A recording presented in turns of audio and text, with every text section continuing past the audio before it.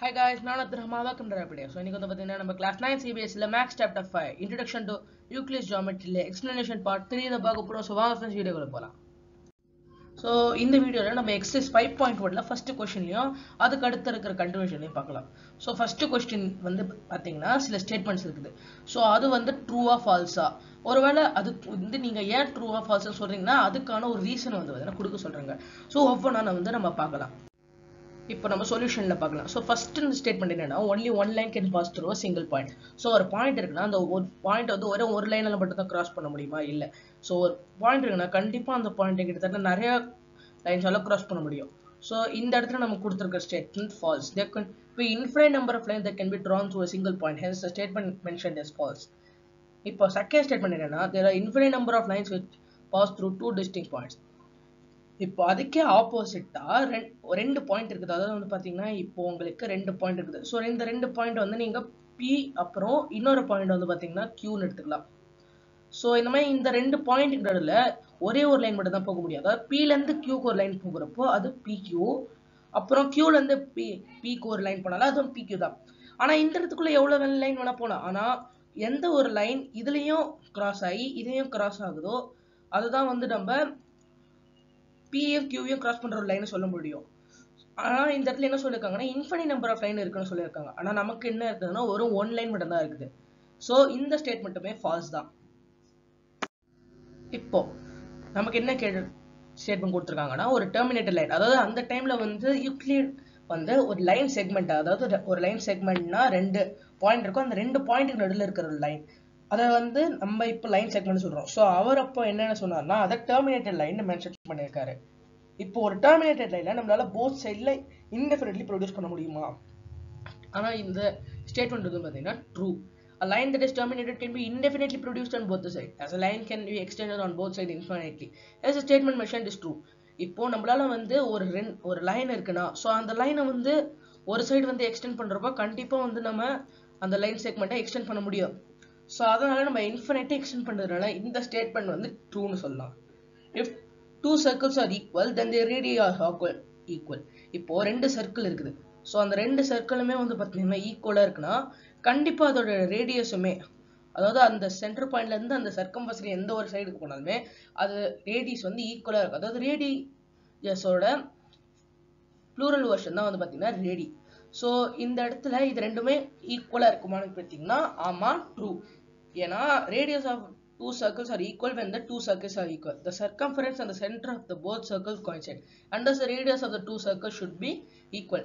ஏன்னா இப்ப ரெண்டு சர்க்கிள் வந்து சேமா இருக்கணும், கண்டிப்பா அதோட சென்டர் பாயிண்ட்டுமே சர்க்கம்ஃபரன்ஸுமே கோயின்சைட் ஆகும். ஸோ அப்படி கோயின்சைட் ஆகிறப்ப கண்டிப்பா அதோட ரேடியஸ் சேமா தான் இருக்கும். ஸோ அதனால இந்த ஸ்டேட்மெண்ட் ட்ரூ. இப்போ fifth, in figure 5.9, if AB is equal to PQ and PQ is equal to XY, then AB is equal to XY. So AB is equal to PQ. PQ is equal to XY. So AB is equal to XY. இது நீங்க வந்து எங்கயோ கேட்ட மாதிரியே இருக்கும். அதாவது things which are equal to the same thing are also equal to one another. இது என்னது? ஈக்குவலிஸோட ஃபர்ஸ்ட் ஆக்சியம். அதாவது ரெண்டு விஷயம் வந்து ஒரு விஷயத்துக்கு ஈக்குவலா இருந்தா அந்த ரெண்டு விஷயமே ஈக்குவலா இருக்கும். இப்போ AB வந்து PQ, PQ வந்து XYன்னு சொல்றாங்க. ஸோ கண்டிப்பா AB வந்து PQனா PQ வந்து XYனா கண்டிப்பா ABயும் XY தானே. ஸோ அப்படி பார்க்குறப்போ இந்த ஸ்டேட்மெண்ட் மென்ஷன் ஆனதும் ட்ரூ தான். ஸோ நமக்கு வந்து பார்த்தீங்கன்னா சில டேர்ம்ஸ் கொடுத்துருக்காங்க. ஸோ அந்த டேர்ம் வந்து நம்ம டிஃபைன் பண்ண சொல்றாங்க. ஆனால் இதை டிஃபைன் பண்ணுறதுக்கு முன்னாடி வேற ஏதாவது டேர்ம்ஸ் வந்து டிஃபைன் பண்ணணுமான்னு சொல்லிட்டு பார்த்தீங்கன்னா கேட்குறாங்க.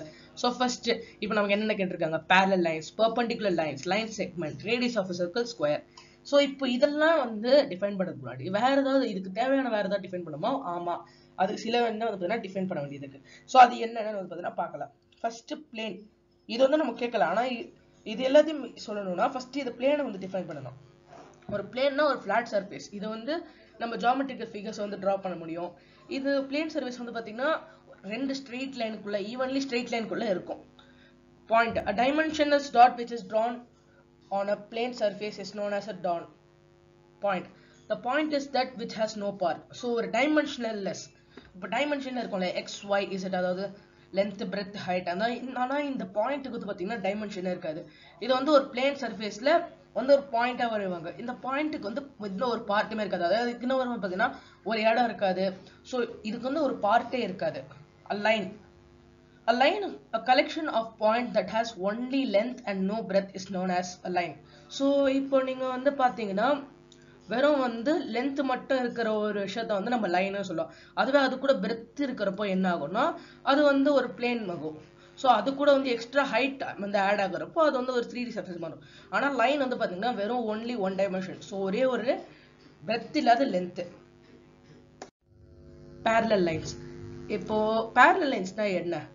Parallel lines are those lines which never intersect each other and are always at a constant distance perpendicular to each other. Parallel lines can be two or more lines. So parallel linesனா எதுவுமே எப்பவுமே intersect ஆகாது. So intersectனா என்னது? ரெண்டு line இருக்குன்னா அது intersect ஆகணும். இந்த மாதிரி வந்து பார்த்தீங்கன்னா intersect ஆகணும். ஆனால் கண்டிப்பா ஒரு parallel line என்னைக்குமே வந்து intersect ஆகாது.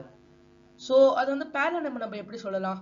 ரெண்டுத்துக்குமே நடுவுமே எப்பவுமே ஒரு கான்ஸ்டன்டான டிஸ்டன்ஸ் இருக்கும். ஸோ இது ஒரு லைன்னா அதே மாதிரி இங்கே ஒரு லைன் இருக்கும். ஸோ இது வந்து ரெண்டு லைன் மட்டும் தான் இருக்கணும்னு அவசியம் இல்லை, இன்னொரு லைன் கூட இருக்கலாம்.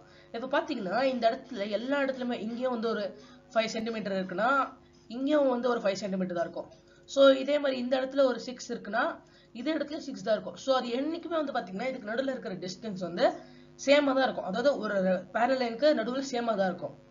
ஸோ அப்புறம் வந்து பார்த்தீங்கன்னா அது வந்து லைன் வந்து பர்பண்டிகுலராக இருக்கும். அது 90 டிகிரி இருக்கும். இந்த இடத்துல சரி, இந்த இடத்துல சரி, எல்லா இடத்துலையும் வந்து பார்த்தீங்கன்னா 90 டிகிரி தான் இருக்கும் அதுக்கு நடுவில் இருக்கிற அந்த லைன்ஸோட ஆங்கிள். ஸோ இப்போ நம்ம செகண்ட் பர்பண்டிகுலர் லைன்ஸ் பார்க்கலாம். Perpendicular lines are those lines which intersect each other at a plane at right angles and then the lines are said to be perpendicular to each other. இப்போ வந்து எப்படி parallel lines intersect ஆகுதோ இந்த இடத்துல இந்த perpendicular line intersect ஆகும். ஆனா எப்படி ஆகும்னா கரெக்டா ஒரு 90 டிகிரி. ஸோ இது இன்டர்செக்ட் ஆகணும்னு கூட இல்லை. ஸோ இந்த பார்ட் இல்லாமல் ஜஸ்ட் இப்படி கூட இருக்கலாம். ஸோ அதாவது வந்து பார்த்தீங்கன்னா ஜஸ்ட் இந்த இடத்துல ஒரு ஸ்ட்ரெயிட் பிளேன்ல இந்த மாதிரி வந்து பார்த்தீங்கன்னா ஒரு பிளேன் இருக்குது. ஸோ இப்போ இது கூட வந்து பார்த்தீங்கன்னா இதுக்கு பர்பண்டிகுலராக இருக்குது. அதாவது ஒரு இருக்குன்னா அந்த இடத்துல ஃபார்ம் ஆகுற ஒரு ஆங்கிள் வந்து 90 டிகிரி இருக்கணும். கரெக்டாக 90 டிகிரி இருக்கக்கூடும். ஸோ இந்த மாதிரி 90 டிகிரி இருக்கிறத நம்ம பர்பண்டிகுலர் சொல்லலாம். ஸோ ஏன்னா வந்து பார்த்தீங்கன்னா நம்ம parallel பார்த்துருந்தோம். இந்த இடத்துல வந்து நமக்கு என்ன சொல்லியிருக்காங்க? பர்பண்டிகுலர் டு ஈச் அதர்னு சொல்லியிருக்காங்க. ஸோ அப்படி பார்க்குறப்போ நமக்கு டிஃபரன்ஸ் வந்து 90 டிகிரி கரெக்டாக வருது. அதனால இதை நம்ம பர்பண்டிகுலர்னு சொல்றோம். ஸோ அதே மாதிரி தான் பர்பண்டிகுலர் லைனுக்கு ஒரு லைன் இருக்குன்னா அதுக்கு அப்படியே இன்னொரு லைன் அதை இன்டர்செக்ட் பண்றப்போ 90 டிகிரி வரணும். அப்புறம் லைன் செக்மெண்ட். ஸோ ஒரு லைன் செக்மெண்ட்டை வந்து நம்மளால எக்ஸ்ட்ராவே எக்ஸ்டெண்ட் பண்ண முடியாது because of it's to end point and then line is known as line segment. So ரெண்டு லைன் செக்மெண்ட் இருக்குது. ஸோ அந்த லைன் செக்மெண்ட் வந்து அதுக்கு மேலே நம்மளால எக்ஸ்டெண்ட் பண்ண முடியாது. ஏன்னா அந்த இடத்துல ரெண்டு பாயிண்ட் இருக்குது. அதாவது அது நம்ம வந்து ஏ இல்லைனா பின்னு எது வேணா பேர் வைக்கலாம். ஸோ அந்த மாதிரி அந்த ரெண்டு பாயிண்ட் இருக்கிறப்போ அதனால நம்ம வந்து அந்த லைன் செக்மெண்ட்டை வந்து எக்ஸ்டெண்ட் பண்ண முடியாது. இப்போ radius of a circle. So சர்க்கிளோட radius. So radius of a சர்க்கிள்னா circle நம்ம இப்படி ட்ரா பண்ணலாம். ஸோ அந்த சர்க்கிளில் கண்டிப்பாக வந்து பார்த்தீங்கன்னா ஒரு சென்டர் பாயிண்ட் இருக்கும். அந்த சென்டர் பாயிண்ட்லேருந்து அந்த சர்க்கம்ஃபரன்ஸுக்கு எந்த டைரக்ஷனில் எந்த இடத்துல அந்த சர்க்கம்ஃபரன்ஸை டச் ஆனாலும் அந்த இடம் வந்து அந்த டிஸ்டன்ஸ் தான் வந்து பார்த்தீங்கன்னா radius. Radius of a circle is a line from any point on the circumference to the circle to the center of the circle. இப்போ ஸ்கொயர் வந்து பார்த்தீங்கன்னா ஒரு குவாட்ரிலேட்டரல். ஸோ குவாட்ரிலேட்டரல்ல என்னென்ன முன்னாடி படிச்சிருக்கோம். அதாவது எந்த ஒரு ஷேப்புக்கு 4 சைட்ஸ் இருந்தாலுமே, அதாவது 4 சைட்ஸ் இருந்தால் போதும். இப்போ ரெக்டாங்கிள் அதுவே வந்து பார்த்தீங்கன்னா ஒரு குவாட்ரிலேட்டரல் தான். அப்புறம் வந்து பார்த்தீங்கன்னா ராம்பஸ் நிறைய இருக்குது. ஏன் இப்போ ஈவன் வந்து பார்த்தீங்கன்னா சம்மந்தமே இல்லாத ஒரு ஷேப் கூட வந்து குவாட்ரிலேட்டரல் ஆகலாம். ஆனா அதுல வந்து பாத்தீங்கன்னா கண்டிப்பா 4 சைட்ஸ் இருக்கணும். அப்புறம் அது லைன் செக்மெண்ட்ஸால மேடா இருக்கணும். இதுவே ஸ்கொயர் பாத்தீங்கன்னா இது வந்து ரொம்ப ஸ்டாண்டர்டா இருக்கும். அதாவது குவாட்ரிலேட்டரல்னா 4 சைடுமே ஈக்குவலா இருக்கும். ஸோ 4 சைடுமே வந்து பாத்தீங்கன்னா ஈக்குவலா இருக்கும். ஸோ நீங்க கேட்கலாம் ராம்பஸ்ல கொடுத்தா 4 சைடு ஈக்குவலா இருக்கும்னா என்ன இங்க இருக்குன்னா எல்லா டிகிரியுமே வந்து சேமா இருக்கும். ஸோ அதாவது எல்லா டிகிரியும் சேமா இருக்குன்னா ஒரு குவாட்ரிலேட்டரலுக்குள்ள 360 டிகிரி கண்டிப்பா இருக்கும்.